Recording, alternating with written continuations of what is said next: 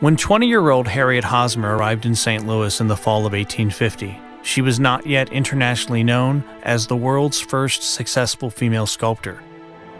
Martha Parsons, not yet Mrs. Charles Parsons, was a 20-year-old debutante moving in the social circles of the city's upper class. Harriet, Charles, and Martha were destined for a friendship through the arts.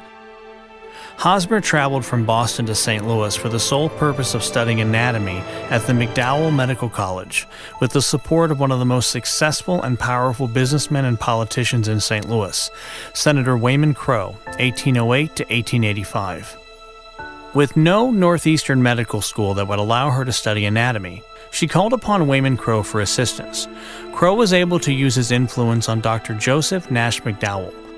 Dr. McDowell led the medical college in both praise and in rumors.